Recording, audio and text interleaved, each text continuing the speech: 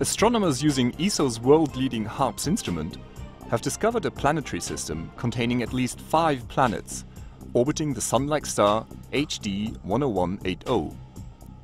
The researchers also believe the system has 2 other planets, one of which would have the lowest mass ever found, making the system similar to our own solar system in terms of the number of planets.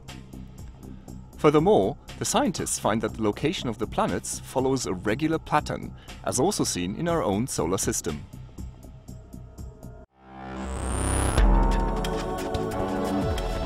This is the ESOcast, cutting-edge science and life behind the scenes at ESO, the European Southern Observatory, exploring the ultimate frontier with our host Dr. J, aka Dr. Joe Liske.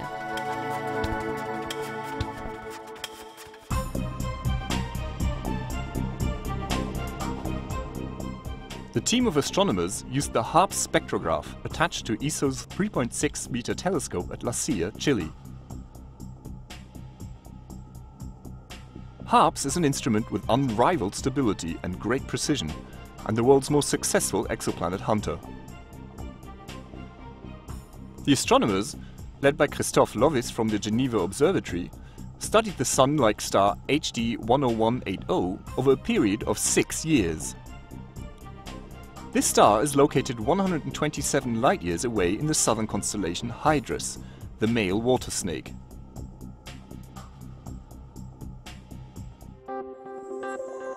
Thanks to the 190 individual HARPS measurements, the astronomers detected the wobbles of the star caused by 5 or more planets. The 5 strongest signals correspond to planets with Neptune-like masses, between 13 and 25 Earth masses, which orbit the star in between 6 to 600 days. The astronomers have also strong reason to believe that 2 other planets are present.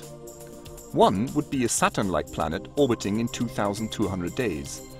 The other, having a mass of only about 1.4 times that of the Earth, would be the least massive exoplanet ever discovered. This suspected planet is very close to its host star, and so it's likely to be very hot. 1 year on this planet lasts only 1.18 Earth days. The newly discovered solar system is unique in several respects. First of all, with at least 5 Neptune-like planets lying within a distance equivalent to the orbit of Mars, this system is more populated than our own solar system in its inner region, and has many more massive planets there.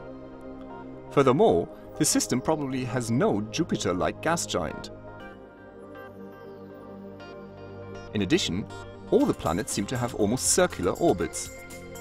Dynamical studies of the new system reveal complex interactions between the planets and give us insights into its long-term evolution. Using the new discovery as well as data for other planetary systems, the astronomers discovered that the locations of the planets seem to follow a regular pattern, similar to the Titius border law that exists in our own solar system. This could be a general signature of how planetary systems form.